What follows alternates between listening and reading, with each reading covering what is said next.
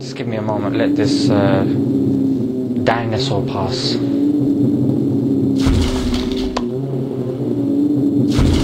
No meat over here for you. Smile to gender!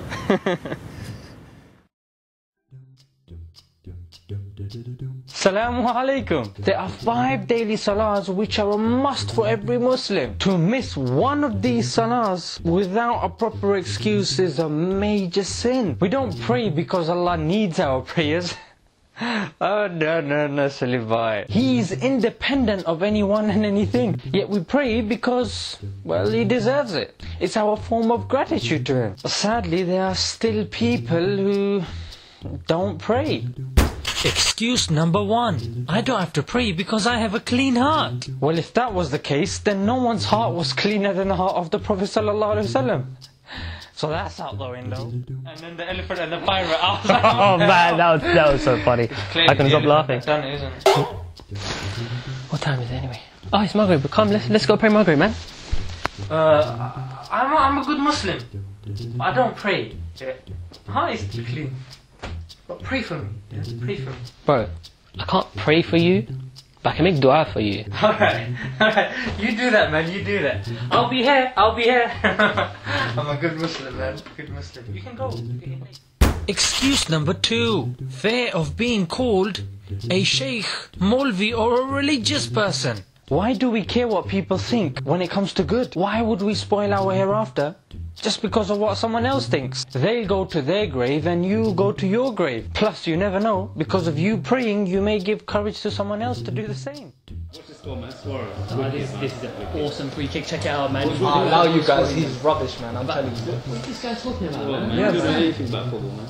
I know, I'm a Reds fan. Ronaldo fan. These guys are... I'm just gonna go pray my Salaah, isn't it? Oh, check this guy out. He's on his dude, man. Check him out. He's coffee on it. He's got his toffee and everything, man. Check him out. He touched me for being on your Shaykh. They always pray on time. Look, just because I'm praying doesn't mean I'm so... He's going to be praying all his sunnahs and knuckles and everything, man. Couple of hours at least. Like, come on, guys, man. It doesn't mean... Come on, Shaykh, man. Accept me as your student, innit? Come on, man. Just because I'm praying doesn't mean I'm some sort of Shaykh, man. Come on, man. Don't be more innit?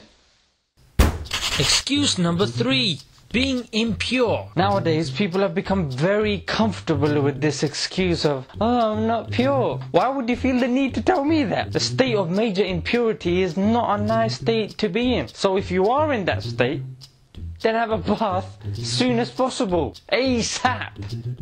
So my auntie went one way and my uncle went the other way. You don't get the joke, do you? No. Yeah. Anyway, let's go for Zara, man. Let's go. Brother, I can't, innit? I can't. What do you mean you can't? I'm not pure, innit? What? I'm not pure. What does that mean? I was sleeping, I had a bit of an accident. Oh, alright. Go and have a bath then, isn't it? You filthy animal. That's no excuse. Disgusting. Excuse number 4. Allah hasn't given me anything. If we had billions of pounds, yet Allah took away our eyesight, we'd be willing to give everything that we had just to get that one blessing of eyesight back. Yet Allah has given us eyesight for free, amongst countless other blessings. Yet look how ungrateful we can be. Why do I need to pray? Allah hasn't given me anything. Absolutely nothing.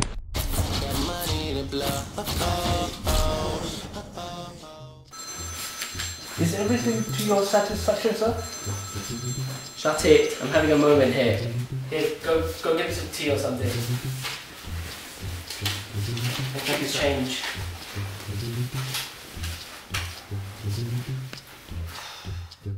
Excuse number 5.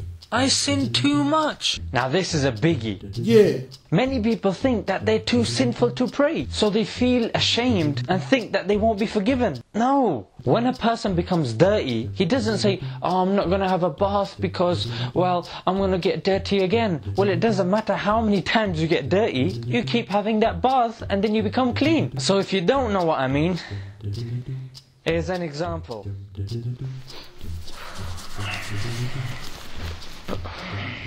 Bro, go have a bath. Go have a bath or something, man. I'm too dirty to have a bath. Plus I'll get dirty again, isn't it? So go have a bath again. What if I get dirty again? Then take it again. Good point. Can't argue with your logic, man. Can't argue with your logic. Oh, here it comes. Oh, yes.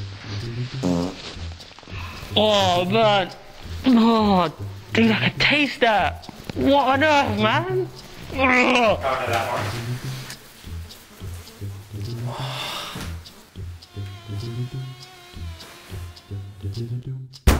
Excuse number 6.